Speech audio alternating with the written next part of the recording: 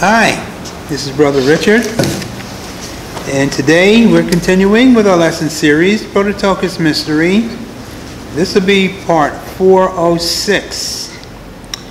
We're continuing with our lesson theme, The Fall of the Fourth Empire. This will be part 5. Scripture indicates, after consolidating his hold, that is the hold of the beast, on the Luciferian system, God will stir competition against him from regions outside the Earth matrix. In other words, he is going to dominate the Earth matrix and all that compose it. And then the Lord is going to draw him into conflict with those that exist beyond, but are part of a larger matrix. These regions are called the North and the South. Now we find that the Scripture tells us that these are creations that came into existence after the initial heavens and the earth. Turn to Job 26, verse 7. As we're turning, should we understand then that they came into creation between Genesis 1:27 and Genesis 2:7? No, they came into creation after the fall of Lucifer. Oh, okay. So Genesis 1:3. Or just before it? Genesis 1:2. The earth became void. Yes, that's what I should have said. Okay. We're going to see where that fits in. Job 26, verse 7.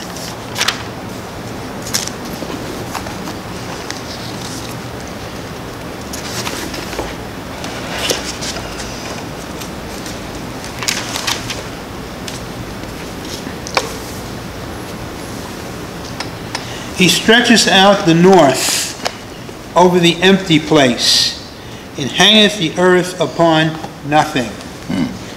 Now we find that the word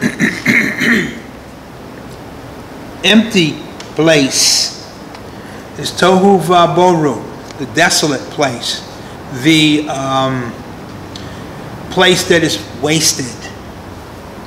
So we find the only place, two places where this word are implied is Genesis, first chapter.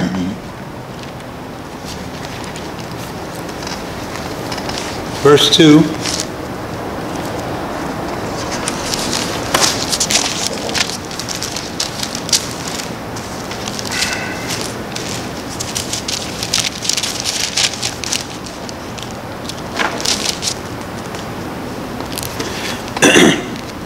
And the earth was without form and void. Same word. Tohu vabohu.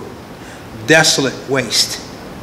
So Job is saying after the desolation, the Lord stretched out a region over it, covered the empty place with another reality.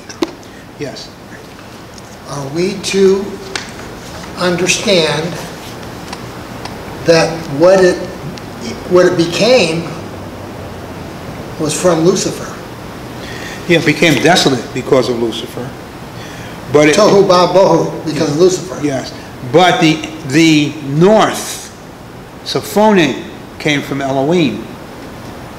He covers the empty place with this reality called the north. So that reality is already in darkness, because Genesis 1:2 has happened.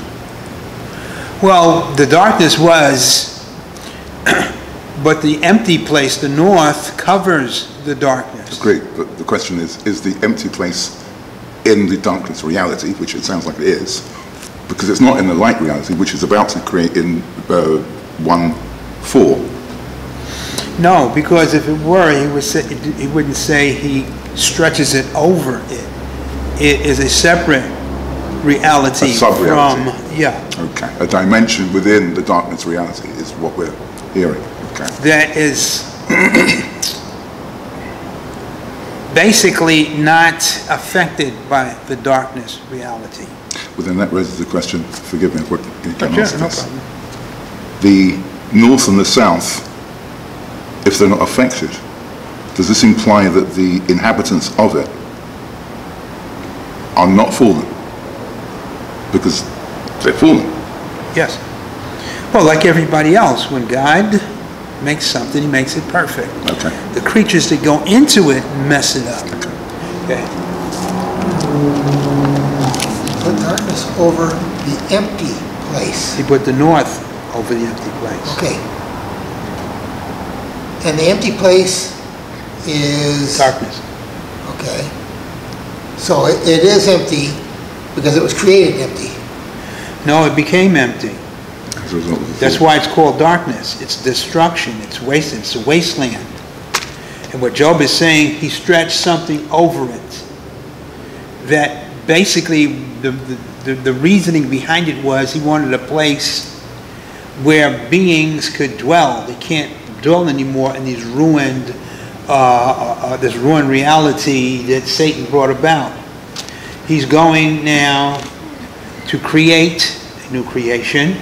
He's going to do a restoration in this darkness region, but he wants a place in which beings can reside. They can't reside anymore in that waste area.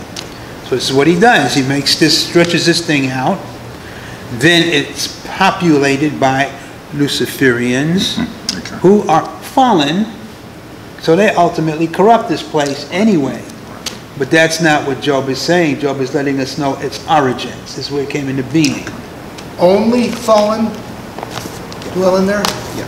Only fallen. Yes. Yes. Let's go on. Psalms 89, verse 11 and 12.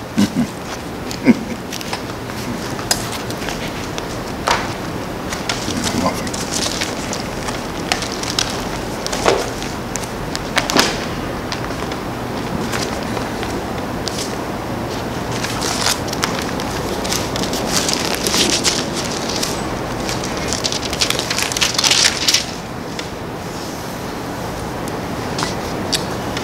The heavens are thine, the earth also is thine. As for the world and the fullness thereof, thou hast founded them. The north and the south, thou hast created them. So they are separate creations, not spoken into existence. None of the secondary creation is spoken into existence. It's constructed. The north, the south, the earth, the lower heavens are all constructs, stretched out regions in which God has effected habitations.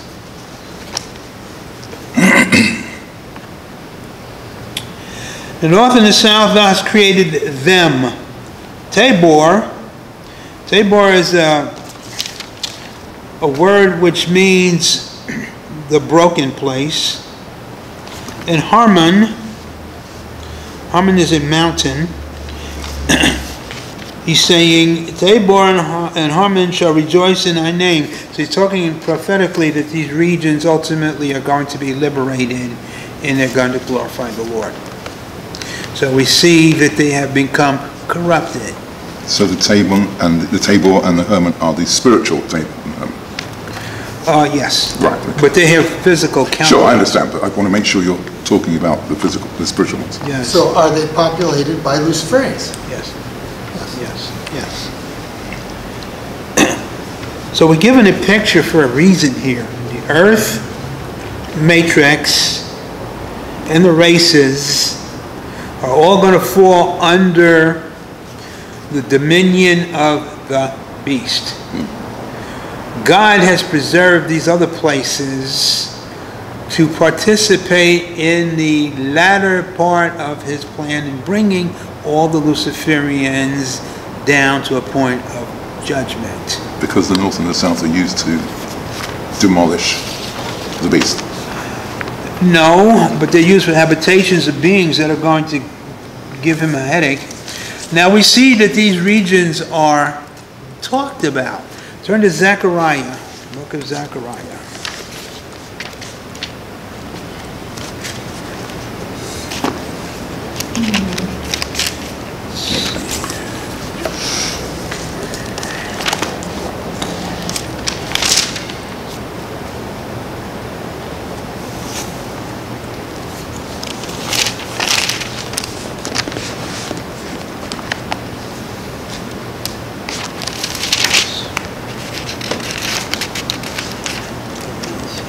Zechariah 6th chapter.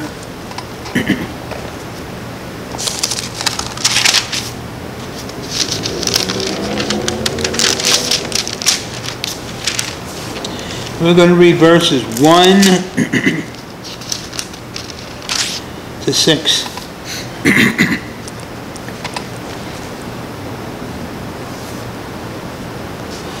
And I turned and lifted up mine eyes, and looked, and behold, there came 4 chariots out from between 2 mountains, and the mountains were mountains of brass.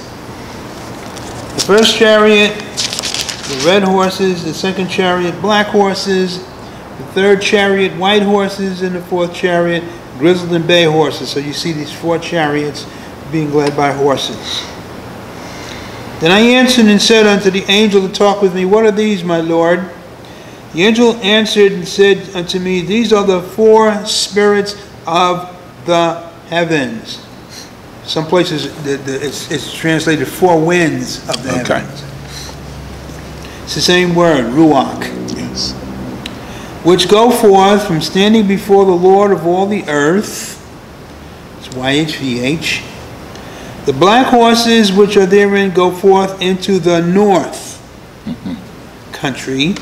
The white go forth after them. The grizzled go forth toward the south country. So you have these 2 creations, the north and the south. They are populated by fallen Luciferian intelligences. They're separate from the earth matrix. They came into existence after the earth matrix and the lower heavens were created and fell. As far as you're aware, are there any other dimensions that were created like this, secondary to the earth? Not that I know of. Okay. And he goes on. And the bay went forth and sought to go, that they might walk to and fro through the earth. He's talking about the earth matrix. You're looking at the components of this whole scenario here.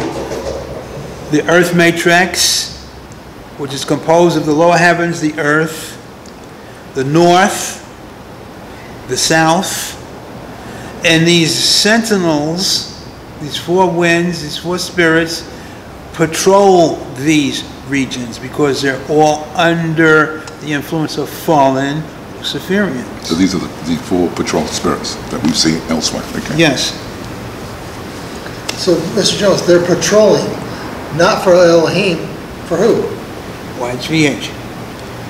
YHVH sends them out, because YHVH is given administration over all the lower creation. Things happen periodically. It talks about out of the north. Influences are coming out of the north. Not good influence, evil influences that these 4 neutralize. Don't allow to affect the earth matrix, because if they did, it would present a lot more turmoil than it does. So, Mr. Jones, Yes.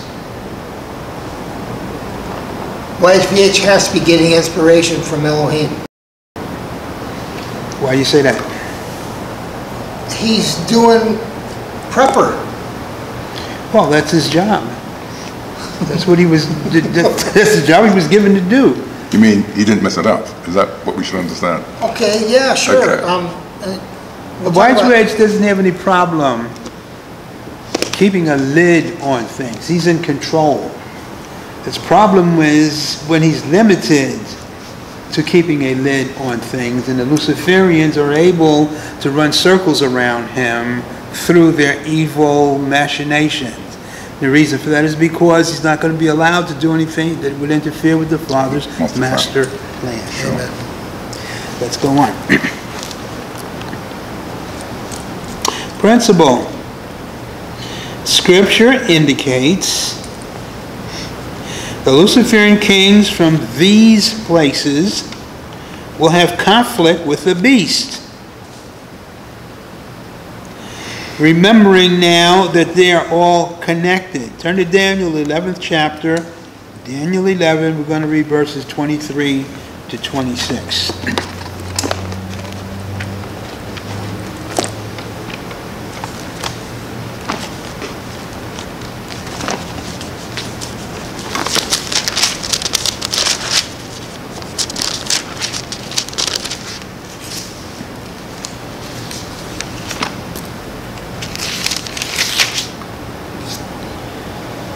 This is talking about the beast now.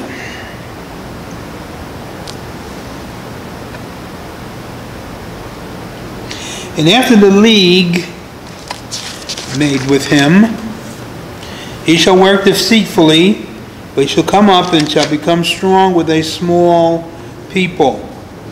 So he's talking about his relationship with Israel. He shall enter peaceably, even upon the fattest places of the province, and he shall do that which his fathers have not done, nor his fathers' fathers. He shall scatter among them the prey, and spoil, and riches, yea, and he shall forecast his devices against the strongholds even for a time. This is a beast, you said? This is a beast. Number 8. In other words, yeah. He uses his power to consolidate more and more and more and more and more until he has a whole ball of wax in his control. When it said that he's done what his fathers couldn't do, and that's exactly what they couldn't do, precisely. Yes. Taking control over Israel. Well, he doesn't take control of Israel yet. What it's talking about, he spreads out, he conquers what his ancestors couldn't conquer. Alexander only conquered a certain amount. Right. And he's the biggest conqueror, basically, that you find. Well, this guy is going to excel beyond that.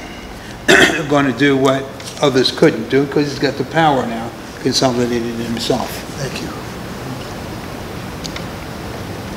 Now, and he shall stir up his power and his courage against the king of the south with a great army, and the king of the south shall be stirred up to battle with a very great and mighty army, but he shall not stand, for they shall forecast devices against him. Okay. Now, this is what you find. He is expanding beyond the earth matrix into the creations of the north and the south that are run by Luciferian kings. You note that the way that the war is described here. Hang on 1 second, excuse me. Yes. But he shall not stand. He, the beast, does not stand against the king of the north and the king of the south. What scripture are you looking at? Which verse? Daniel 11:25. He shall stir up the power of his courage against the king of the south with a great army. The king of the south shall be stirred up to battle with a very great and mighty army, but he, the king of the south, shall not stand. Right. Why doesn't he stand? It says, for they shall forecast devices against them. I want you to note this. Because it's talking about how they fight.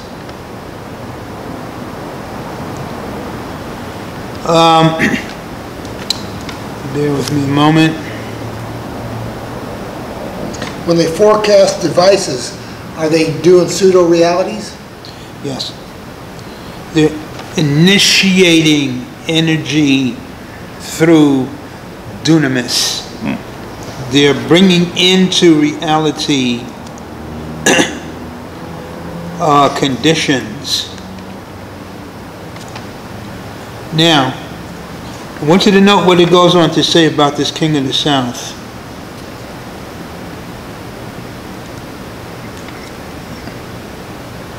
They shall forecast the righteous against him. Yea, they that feed of the portion of his meat shall destroy him. I'll read that again. Yea, they that feed of the portion of his meat shall destroy him. In other words, he betrayed by his own people. But the word destroy there is not to be understood from a human perspective. It comes from a Hebrew term, debar, which means break him down. And you can see that he's not being killed because he's still around. They that feed of the portion of his meat shall destroy him. His army shall overflow, and many shall fall down slain. And both these kings, the beast, the king of the south, heart shall be to do mischief, and they shall speak lies at one table. But it shall not prosper, for yet the end shall be at the time appointed. So these are beings that they fight not with human weapons. They're fighting, generating forces that are aimed to weaken the opponent. In terms of doing this. Right. That's the way they fight wars in the celestial realm. The angels, archangels. You come against an enemy, the strongest shall prevail over the weakest. And when the strongest prevails, he captures, he imprisons his opponents, so that he can determine whatever he wants to do with his opponent. His opponent is basically rendered totally incapacitated. Right. Unless someone gives that opponent Unless he gets power back. You know, this guy is going to be rendered incapacitated such that he's going to lose this battle. But he's still around. He's still king. He's going to come back again at a later time to battle again because he gets power back. So you can see this is not referring to a human condition. Humans don't fight this way.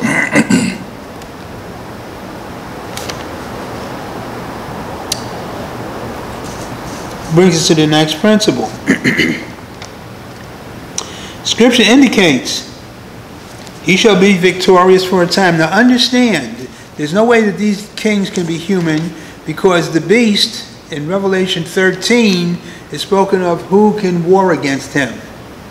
No human king on earth. The two prophets were the most powerful on earth.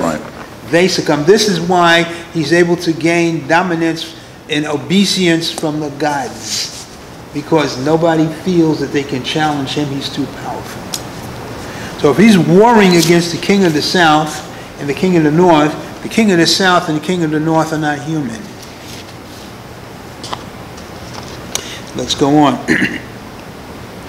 Scripture indicates he shall be victorious for a time. Down to verse 27 and 28.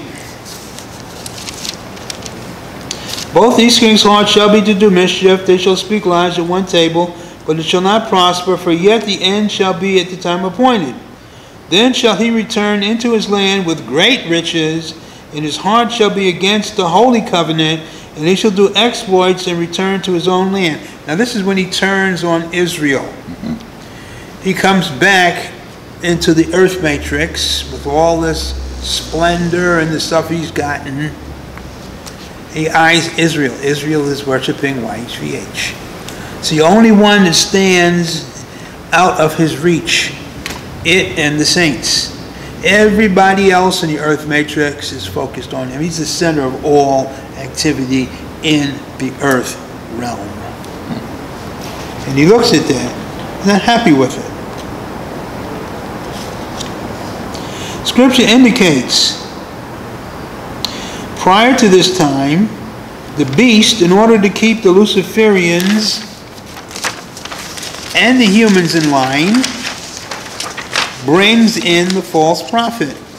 In other words, he's gone away, and nobody, no dictator, you'll never find a dictator, whether it's Hitler, Mussolini, Stalin, Mao Zedong, leaves what they've conquered unsecured, because they're scared to death that somebody will rise up take it from and knife him in the back or something. So he gets his buddy, the false prophet. Turn to Revelation 13. We're going to read verses 11 to 15.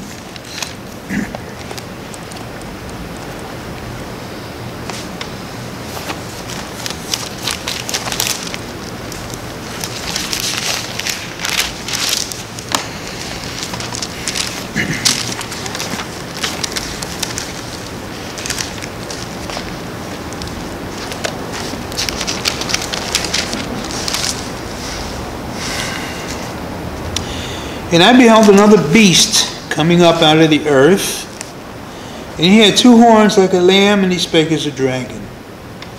And he exercises all the power of the first beast before him. So he is a cherubim, a cedar of Lebanon, like the beast. They exercise the same power because they come from the same family. Well, when you say the same power, he hasn't, the false prophet hasn't received power from the 10 or from the God of forces, so why are you saying the same power? Well, not to the same degree, but it's the same power. You've just seen it. He exercises the same power as the beast. In other words, what the beast can do, false prophet can do, but the beast can do it to a greater degree because he's got more power, but they come from the same family. They've been imbued with this ability, this dunamis, on the same line. The cherubic dunamis, in other words. Yes. Come from the same cloth. Right. Yes. He beheld another beast coming up out of the earth, and he had two horns like a lamb. He spake as a dragon. So he takes this veneer of deceit, and he exercises all the power of the first beast before him, and causes the earth and them that dwell therein to worship the first beast, whose deadly wound was healed. So he is the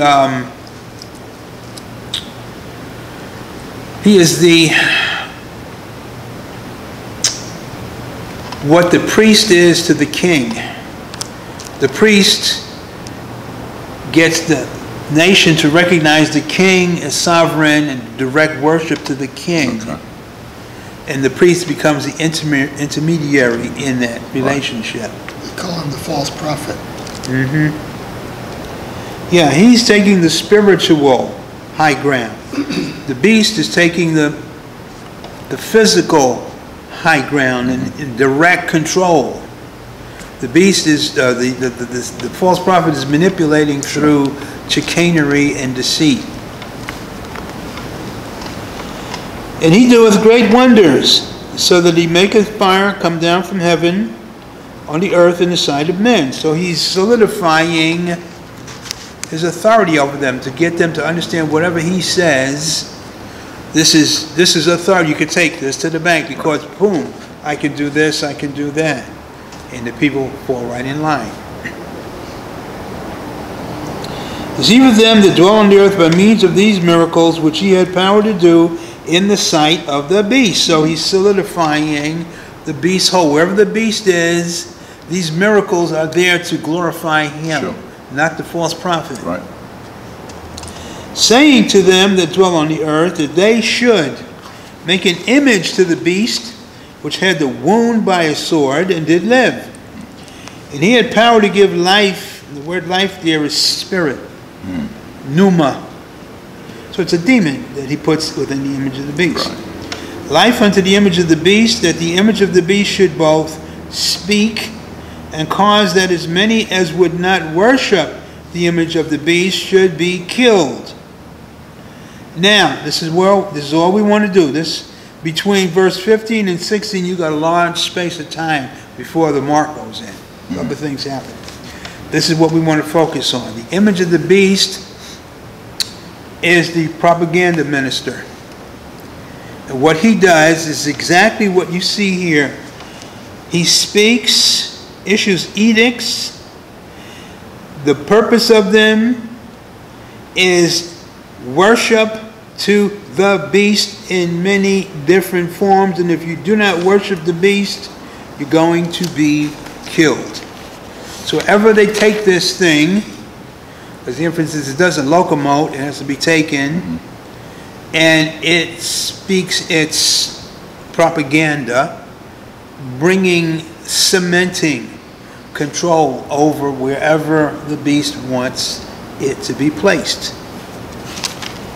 Now, having said that, Scripture indicates after making an agreement with a group of traders of the Levites in Jerusalem, sellouts, the beast with a host of evil Luciferians will stop the temple worship and stand the image of the beast in the holy place. The image of the beast will then begin his spiel demanding worship. Worshiping the beast or die. This will cause the true believers to flee to the mountains. Turn to Matthew 24, verses 15 to 21. As for turning, why does the beast need a traitorous group to bring about this action? Well, he can't do it outside of having an inroad into the inner circle. But my point is, He can't march in there, set the image of the beast in there, and expect to have compliance by the population. Okay. That So won't happen. what do you call them? The traitorous group are behaving in the same way as, what's this guy's name? The false prophet. Sure. They're telling their people, Sure. forget all about YHVH, bow down to the beast. Sure. That sounds like the Pope. That sounds like what you got here in the political spectrum. I thought you were pointing in a different direction. Praise the Lord. Okay. Matthew 24, we're going to start with verse 15, then we're going to go back to Dan.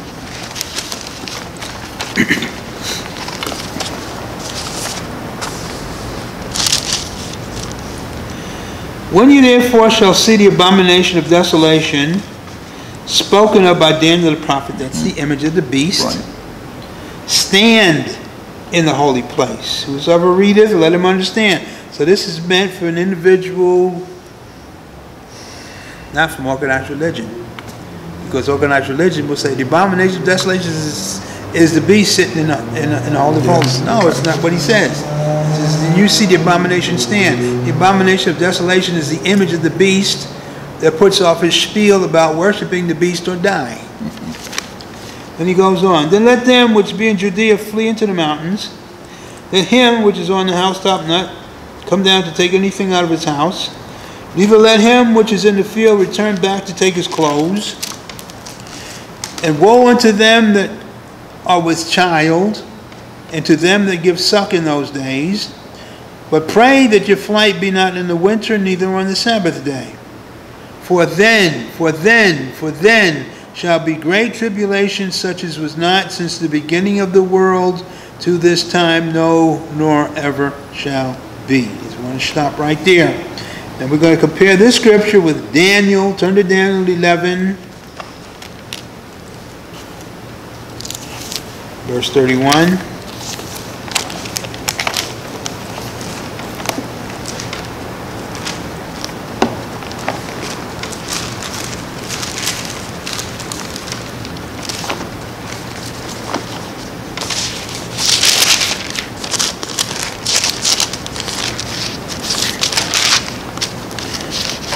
Before that, we're going to do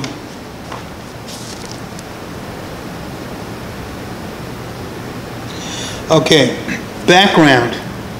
The beast gets caught up again with conflict with the kings of the north and the south. Verse 29. This is the backdrop of what's going to happen in Jerusalem. At the time appointed he shall return and come toward the south. But it shall not be as the former or as the latter. For the ships of Shedom shall come against him. Therefore he shall be grieved and return and have indignation against the holy covenant. He's going to get angry at Israel. So shall he do. He shall even return and have intelligence with them that forsake the holy covenant. So he's going to blame Israel. Doesn't say why, but somehow him having a problem in losing this conflict. And he's going to determine that. He's going to take them down, and he's going to have them worship him rather than YHVH. He may blame YHVH for whatever it is, right, and want to take it out on YHVH's people. We don't know. But this is what he's talking about here. For the ships of Shedom shall come against him, therefore he shall be grieved and return in of indignation against the Holy Covenant, the covenant between YHVH. The Holy Covenant is referring to the Mosaic covenant. So shall he do. He shall even return and have intelligence with them that forsake the holy covenant. This is the The traitorous traitorous group Yes. of Levites. And arms shall stand on his part. In other words, he's talking here about aggression. He's instituting activity now in the temple area. He's got a force that's with him that is going to put down the worship of the Levite priests and those that are faithful to YHVH. Arms shall stand on this part, and they shall pollute the sanctuary of strength, and shall take away the daily sacrifice, and they shall place the abomination that maketh desolate. So these Luciferians that are part of his group are going to probably slaughter the Levites in the temple region, because it says they pollute it, desecrate it, and then they're going to place this image there. The image is going to start a spiel about worshiping the beast or die.